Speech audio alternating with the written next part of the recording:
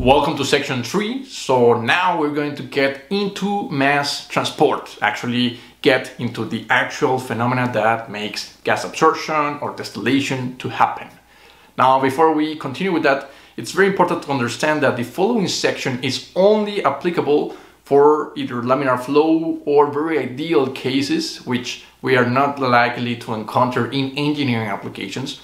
But as you can imagine, if we understand these very, let's say, simplified cases, then we can understand further cases. Now, a very important part right here is to understand the different types of mass transport.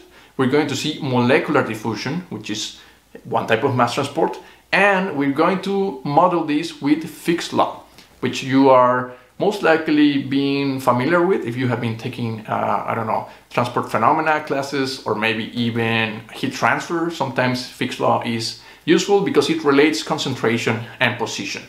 So without further ado, let's check it out.